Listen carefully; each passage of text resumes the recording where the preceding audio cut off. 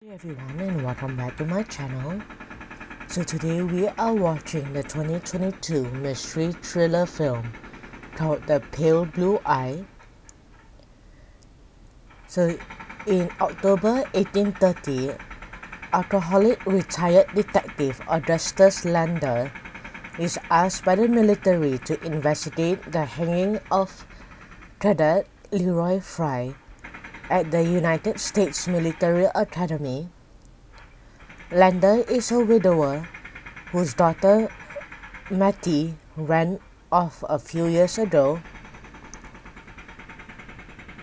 After Fry was hanged, his head was removed from his body. Examining the corpse, Landor finds a small fragment of a note in Fry's hand.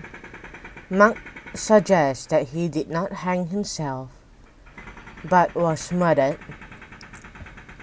Landor secretly enlists the help of Edgar Allan Poe, another cadet at the academy.